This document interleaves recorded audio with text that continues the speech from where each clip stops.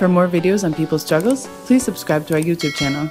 Vietnam, with a population of 100 million people, has not recorded a single death from COVID-19. There has not been a single local case of the virus in the last 3 months. How has Vietnam been so successful in combating the virus where many richer and more powerful countries have failed? The Vietnamese government's response was quick and organized, and the government mobilized the people to respond as well.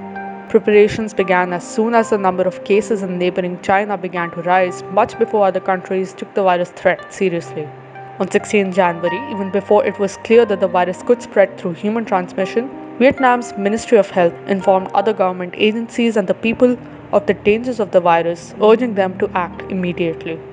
After human-to-human transmission was confirmed, the Health Ministry issued detailed instructions to hospitals and clinics on tackling the virus on 21st January. On 24th January, the government decided to carry out screenings at all border posts, an essential step since Vietnam shares a 1,400-kilometer border with China. Schools were also closed at the end of January. On 30th January, Prime Minister Nguyen Xuan Phuc established a National Steering Committee on Epidemic Prevention.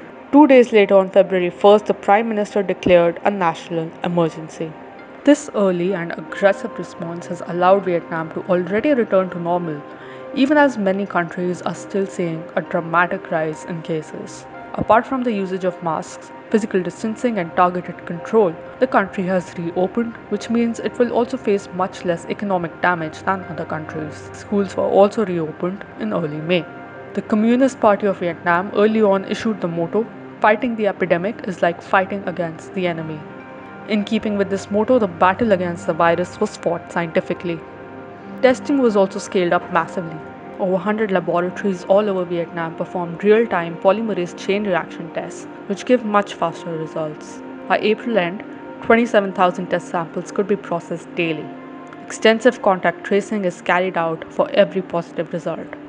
A multi-tier isolation system was formulated which enabled Vietnam to break the chain of infection without locking down the entire population.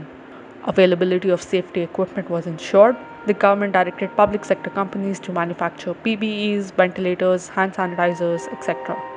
Vietnam also sent 450,000 PPE units to the US in an act of solidarity.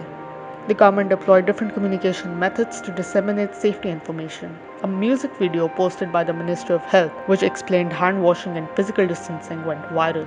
Announcements, posters, social media campaigns, text messages to citizens. All of these and more are being utilized for information campaigns.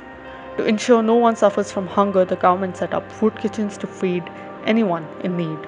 These efforts were also aided by philanthropists who set up rice ATMs to distribute food to those who had lost their incomes. The Vietnamese government, under the leadership of the Communist Party, has thus been able to combat COVID-19 with its socialist approach. The government's multi-sector response incorporated different branches of the public sector and grassroots organizations. The socialist approach, based on scientific action, public sector production of essential goods, and internationalism, provides a model for others to follow. The fact that Vietnam, a middle-income country with 100 million people, has only had a total of around 400 cases till late July is a testament to the power of the socialist approach.